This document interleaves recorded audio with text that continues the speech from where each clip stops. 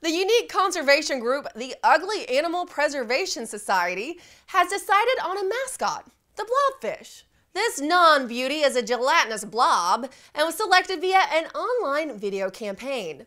The runners-up in this ugly contest, the proboscis monkey, the Titicaca scrotum water frog, and the flightless dung beetle. Congratulations to all the contestants. Joking aside, the group says their cause is very real, as the fate of less attractive animals usually goes unnoticed, while the sexier mammals like pandas get all the conservation money.